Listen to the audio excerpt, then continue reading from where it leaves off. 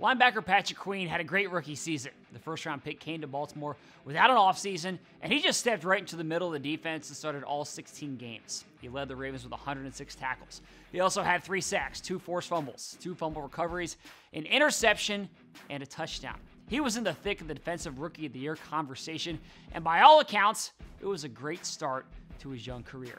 But as Patrick gets ready for his second season, he wants to take his game up another level. He was recently included on a list of potential breakout stars from NFL.com, and he talked about that today when he joined Good Morning Football for an interview.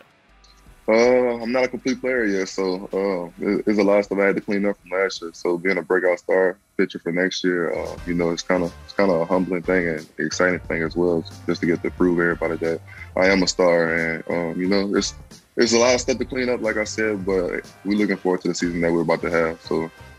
He wants to prove to everyone that he's a star, and I absolutely think that he could do it. Now, a big difference for Patrick this year is that he has the benefit of the entire offseason program, a normal training camp, and a preseason. He didn't get any of that last year, and that was tough.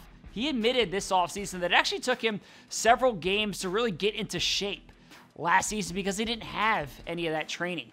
But now he's entering training camp in great shape. He knows what's expected of him. He has a high bar after that rookie season, but I really think he's ready to elevate his game and make himself a player that everybody in the NFL knows and game plans against. Make sure you get your passes to training camp, which become available this Thursday, July 15th at 11 a.m. You can claim them for free on our app and our website. Again, that's Thursday, 11 a.m. Make sure you get those passes. That's it for me in Final Drive. Thanks for watching. I'll see you again tomorrow.